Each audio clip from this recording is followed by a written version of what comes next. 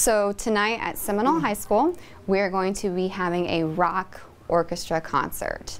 So we brought in a world-renowned violinist. She is a protege from Mark Wood, who is affiliated with Trans-Siberian Orchestra. And she's been working with the kids for 2 days on rock-inspired elements. So the kids will be taking classical violin technique and applying it to modern-day music. So far, I think the kids have really had a great time. They really seem to be enjoying the music, but I think they're also just really excited to be really playing a rock concert tonight. You know, I stress this is not a school concert. We're putting on a rock concert here, and it's really the truth is that this is an opportunity for them to play awesome music in a really sort of different environment, and they're really excited.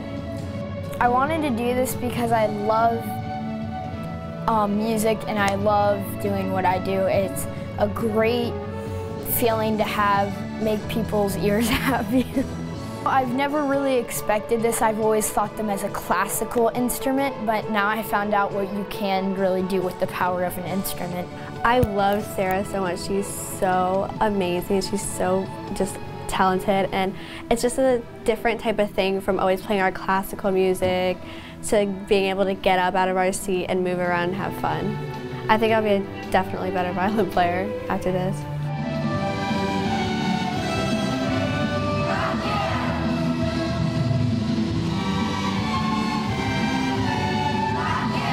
I've been teaching for the last 10 years, but I've been specifically doing Electrify Your Strings, EYS, for the last 2 years. So the reason I'm here doing EYS today is because I was actually in a really similar situation as a middle school, high school student. I couldn't believe that string instruments could play rock and roll and other alternative kinds of music outside the realms of Mozart and Beethoven and what we think of as typical string music. And I'm so excited to hear that this was all possible.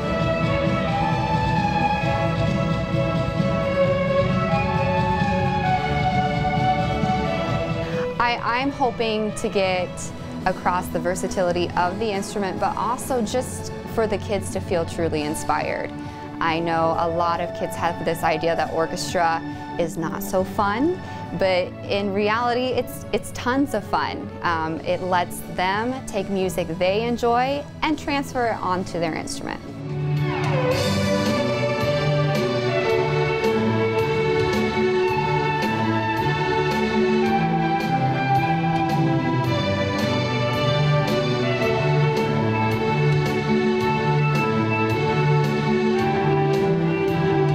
Sarah has such great energy, and she just brings so much to the table.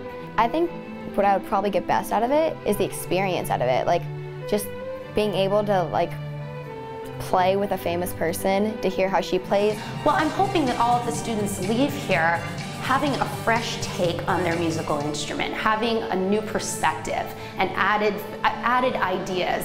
Leaving here with this idea that they can play anything on these instruments. They don't just have to play classical music.